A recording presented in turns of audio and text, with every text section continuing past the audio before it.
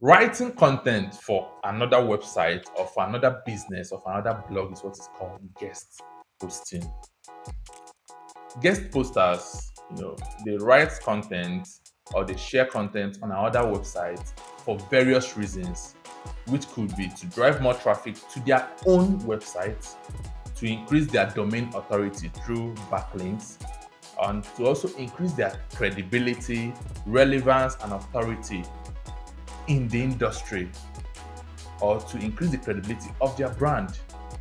And also, it could just be to develop robust connection with thought leaders in a particular sector or in a particular niche or in a particular field.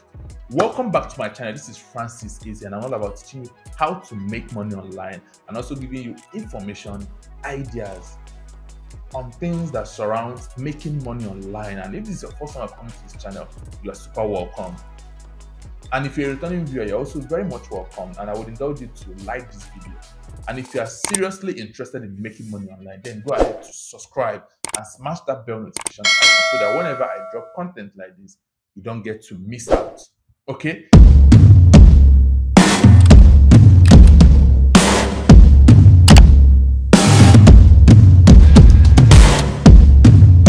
Guest posting is actually a win-win situation, both for the guest poster or the guest blogger and also the website that is going to host this content. And in this video, I'm going to actually give you in details the important things that you need to know about guest posting. We're going to be touching, or we're going to be looking at important factors or important angles or important things you need to really look at when guest posting comes up. Okay, and so without taking much of your time, let's get right into it. The first thing is, or the first angle is, why is guest posting important for your business?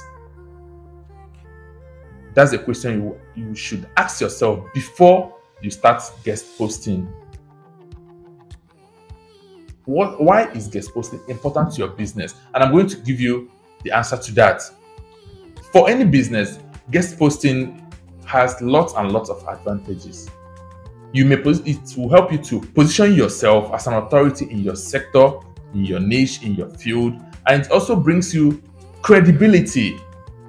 It also gives you opportunity to get new audience that are quite different from the audience you already have. So it gives you opportunity to access new audience, get new subscribers, get new followers, get new leads, get new clients, and get new customers or new buyers. That's one of the advantages of guest posting. And also, guest posting could actually get you paid. You could actually get paid to guest post. Okay? And it also helps you to contribute to other businesses, because when you put out guest posts to other websites, they themselves, they benefit, because it helps them give their audience new angle to whatever thing they discuss, so that the audience don't get easily tired about a particular way they present their content. So guest posts add varieties to the presentation of content to this particular audience of a particular blog or website or business. So guest post is actually very, very profitable, both for the person doing the guest posting and also for the website or the publisher's website or blog. Okay, the next point is, how do I get started with guest posting? Because not just coming up with the idea of you want to guest post, how do you actually get started? First and foremost, ensure that you have clear objectives on what you want to achieve by guest posting. What are those things that you could want to achieve? You want to achieve credibility, you want to build brand authority, you want to gain domain authority and rank better on the search engine, you want to get enough backlinks, you want to get enough leads. These are very good objectives.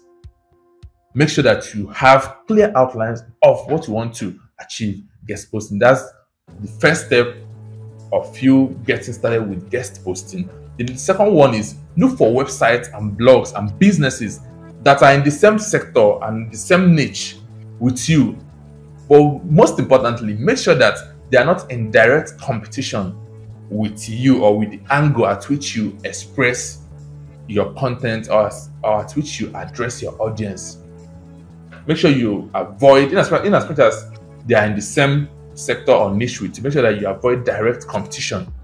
Then the next step on how you can get started with guest posting is go do thorough research. Actually, you need to conduct thorough research because it's no longer news that there are so many spam content out there on the internet, and it's your work to make sure that you are creating original content as a guest poster, and also is your work as the publisher to make sure that you do deep research to make sure that whatever content you are going to put out on your website or blog is not spam content. Okay, so that's taken care of. The next point is what to consider before suggesting to guest post. So before you go ahead to choose a particular platform to guest post on and to send your content as a contributor, as a guest author, there are some points or there are some factors you need to consider before you send out your article or your content to be published on another site. Because if you don't consider these factors, you may end up backstabbing yourself. And these factors are, first and foremost, do this blog have enough followers, or do this business have enough followers, enough subscribers, enough individuals or viewers that actually interact with their content in several ways, that once a particular content drops on that website or business, these followers or subscribers or viewers go as much as liking the content, subscribing, commenting, getting that content busy and quality enough to rank on the search engine platform. Do that particular business or website have such audience? Then secondly, do they maintain other social media accounts where they regularly share content from their blog? Because that's extra exposure, that's extra traffic, that's extra opportunity for you to get quality backlinks, get quality audience, get new traffic to your own website or blog. Do they have this? Do they have other social media accounts? Very important question. Then the next one is, do their domain authority rank very well? You could actually check a site or a blog's domain authority by going to websiteseochecker.com or rf.com. You could actually find out if their domain authority or domain ranking is not that good enough. Then you shouldn't get exposed there, because you will end up sending backlinks from a domain that is not quite reputable when it comes to the search engine rating, and that way automatically you're sending wrong signal from your own domain through the backlinks to the search engine algorithm that your site is also not a good quality site, is not ranking high, because you're getting backlinks from a site that doesn't have good domain ranking.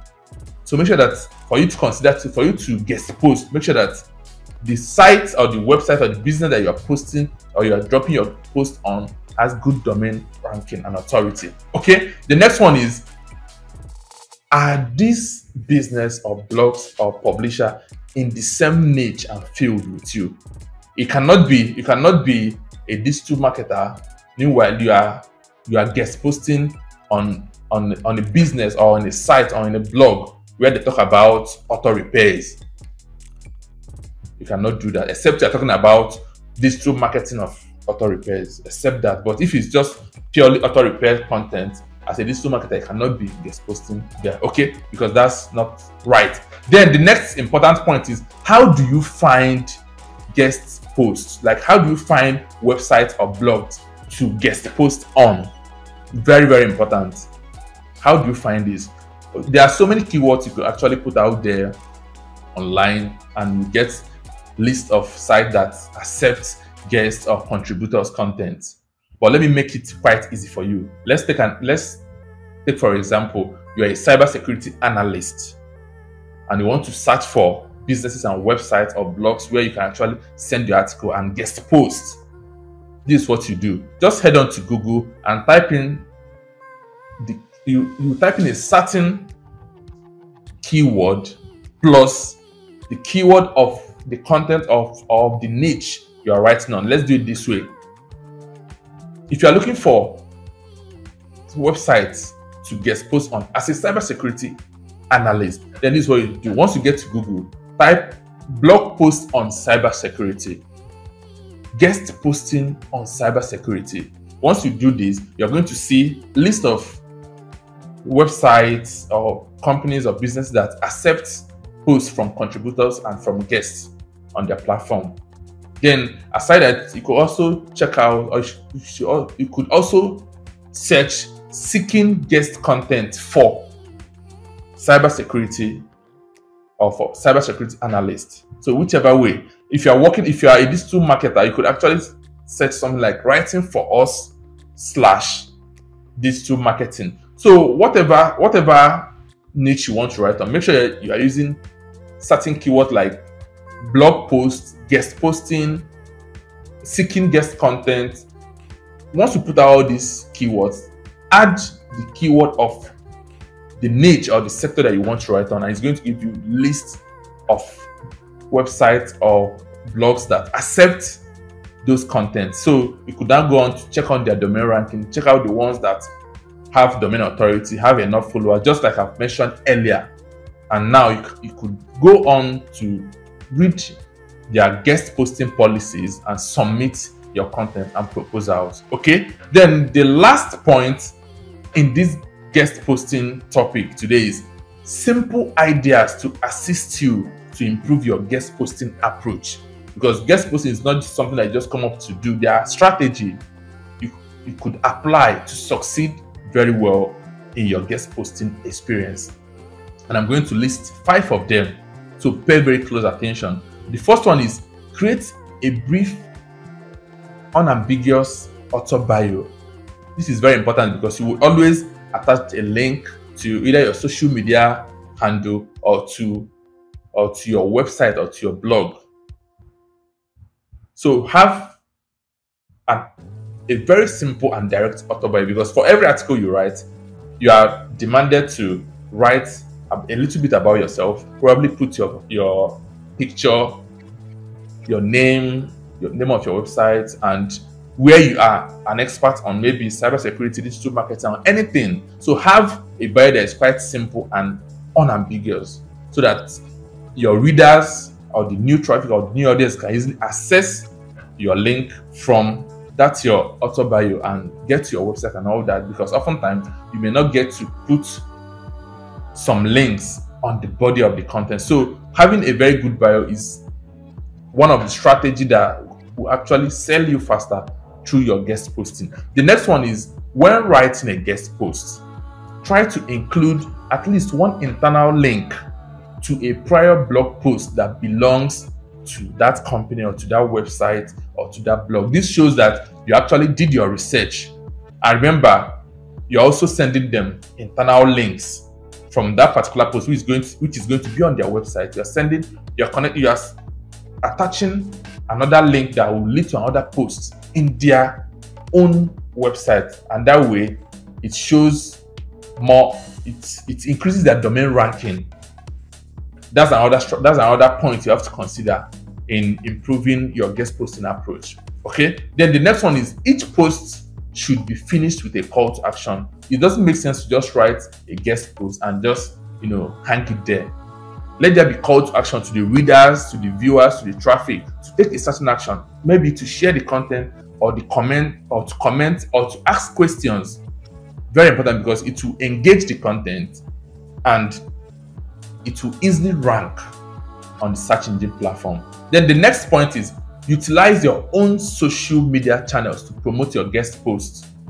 Once your guest post is already published, then go ahead to share the content on your social media platform to get your own audience to go on to read this content and also share it amongst their friends. That way you are creating more, you are building the quality of both the publisher's website or blog and also to yours. Remember, this content in this particular publisher's platform has backlinks or have backlinks to your own blog, and that's very important. You are building serious domain authority. Okay, then the last but not the least is, use Google Analytics to track your performance. over a certain period of time. So whenever you drop guest articles or guest posts and all that, make sure that you are tracking the success. How do audience, or how do subscribers, or how do readers interact with this content? This is going to give you an insight on what works best, so that when next you are creating another guest post, you know how to attack it, or you know the angle to come in, knowing fully well that from your analytics, customers or readers or the audience resonates more with this angle as opposed to this other one. So these 5 things are the very important factor or ideas that will assist you to improve your guest posting strategy or approach. So with this point I've mentioned in these videos, you can actually get started with your guest posting strategy and actually come out successful. And these points are the things you really need to consider, which are: why is guest post important to you? How do you get started with guest posting? What to consider before suggesting to guest post for a particular blog or business? And how to find blogs or websites to guest post on. Last but not the least, simple ideas to assist you to improve your guest post approach or strategy. So with this point, you could actually have a wrap around what guest posting is all about, how to get started, how to improve your strategy, how to become successful, and how to actually make it beneficial to both your business and to the publisher's business. So with this point, just get started with the guest post. It's not actually that difficult. Follow these steps the way I've listed them, and you're going to come out so successful. And having been with me in this video up to this moment, thank you so much. And if you're getting good quality, go ahead to, or good value rather, go ahead to like this video, subscribe, and smash that bell notification icon so that whenever I drop good content like this, you don't get to miss out. Thanks for watching, and see you in my next video.